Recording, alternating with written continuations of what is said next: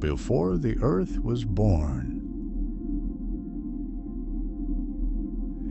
Even before the sun enlightened the sky, there was only dust and darkness, drifting through the endless night. But in the silence, something stirred. A star, ancient, massive, defiant, reached the end of its life. And in its final breath, it tore itself apart.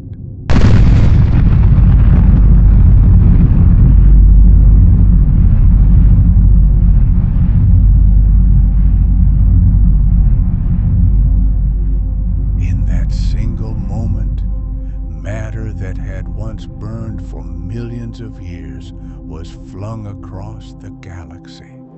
It did not die in vain. It sowed the seeds for something new. From the wreckage of one dying star, another began to rise. A second chance, a new fire. This is the story of how our sun was born, not in peace, but in the aftermath of destruction.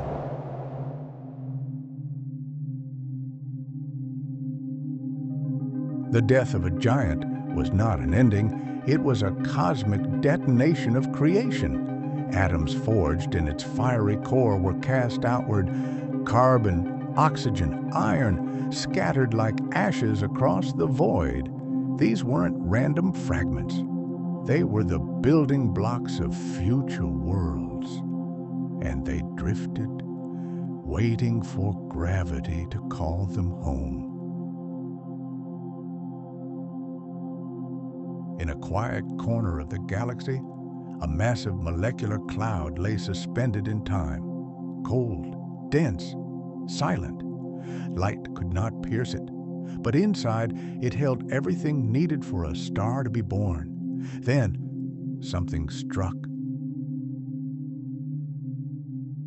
A shockwave, a ripple, a nudge from a passing star or remnant blast. It was enough. Gravity awoke. A silent avalanche began. Atoms spiraled inward. Chaos gave way to form. And deep within this dark cocoon, a fire was gathering strength. A protostar, not yet a true star, but growing fast. Around it, a spinning disk of gas and dust, a cosmic nursery. Here, the ingredients of planets mixed and collided. But the real battle was unfolding at the core.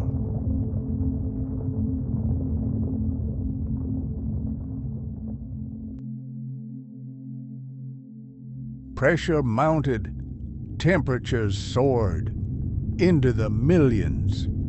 The weight of 1,000 Earths crushed the center. Atoms of hydrogen were pushed so close that quantum forces began to fail. And then, in a blinding instant,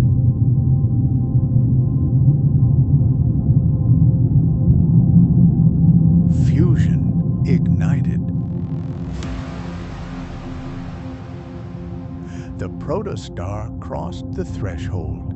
Hydrogen fused into helium. Light exploded outward. A nuclear fire that would burn for billions of years had been lit. Our sun was born.